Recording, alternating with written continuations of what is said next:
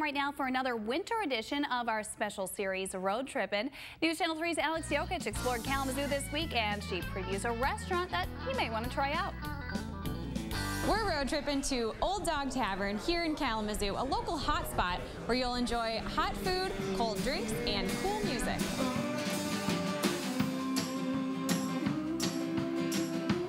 If you see the big cream-colored building that says Star Paper on it, that's where we are. Let's start off by talking about this beautiful spread we have in front of us.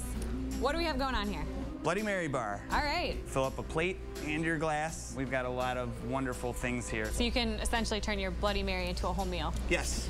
Pretty much. Yep. We have turned a focus into having an express lunch menu available. That is going to be for people that don't have a lot of time at lunch. For people that have a lot of time on their hands, we do have our full menu available. What do we have here? What'd you whip up? Let's start with the pasty. This is our traditional pasty. Second only to the Husky burger. This is kind of new to us, chili in a bread bowl. I can see also that you have a nice stage back there. Tell us about the music scene here. Always Friday and Saturday night we have live music on. We have open blues jams, and then every Tuesday night is open mic night.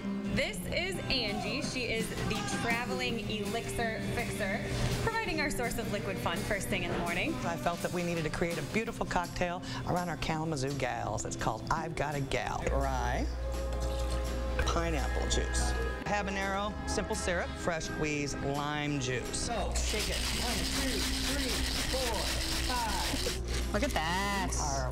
It's bold, it's confident, it's a little sweet with a little spice, just like all gals from Kalamazoo.